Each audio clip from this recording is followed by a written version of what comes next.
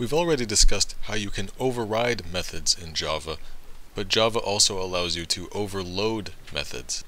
To overload a method is to create multiple versions of it within a single class. While this sounds very similar both in name and concept to overriding, it's really very different. When we overload a method, what we're really doing is just creating a totally separate method that happens to share a name. Here, for example, in a class named Sean, we have 4 different methods, all called foo. For this to be allowed, each foo has to have a unique set of parameters. That is, the number, types, and order of the parameters has to be unique.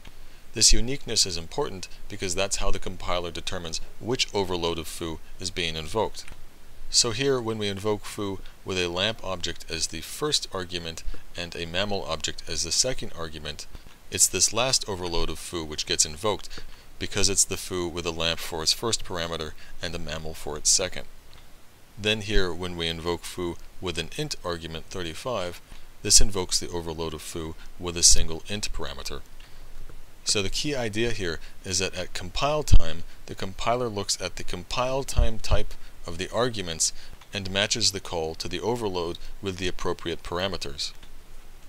So if we were to create a 5th overload of foo, which also takes a single int parameter, this would create a conflict.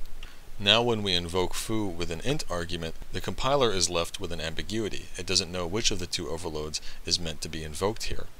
So the compiler is going to object if you have any 2 methods with both the same name and the same list of parameters. Notice though that the compiler doesn't care about the names of the parameters, only their types, their number, and their order is what matters. Also notice the compiler doesn't care what the return types are, so any of your overloads can return any type you want. Now you may be wondering, what's the point of overloading? You may recall from our discussion on languages the notion of polymorphism. Overriding in Java is a mechanism for runtime polymorphism. Overloading, in contrast, is a mechanism for compile time polymorphism. With overloading, we have a single name for an operation for a method which effectively changes its behavior based on the number and the types of the arguments. But because the selection of which overload is made always at compile time, in truth, overloading really doesn't do much for us, because instead of creating multiple methods of the same name, we could just create totally separate methods and just give them different names. So if we were really unimaginative in coming up with names for our methods, we could have foo, foo1, foo2, foo3, and foo4. That would work perfectly fine, and you'd get the same end result. So in truth, Java allows us to overload methods merely for the sake of style.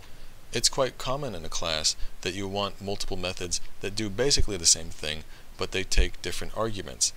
So rather than having to give them arbitrarily different names, it's nice if we can just give them all the same name. In the end, that's all method overloading is really for. Perhaps the trickiest aspect of overloading stems from the fact that in Java, the arguments to a method don't necessarily have to exactly match in type. So here, for example, say we have an overload of foo which takes a lamp argument and then a mammal argument, and another overload of foo which takes a lamp argument and then an animal argument. The question then arises, if we invoke foo with first a lamp argument and then a hamster, which of those 2 overloads is being invoked? Both seem like possibilities because a hamster is both a valid animal and a valid mammal, so it actually matches both of these. Well, as you might expect, the compiler will choose the closest match.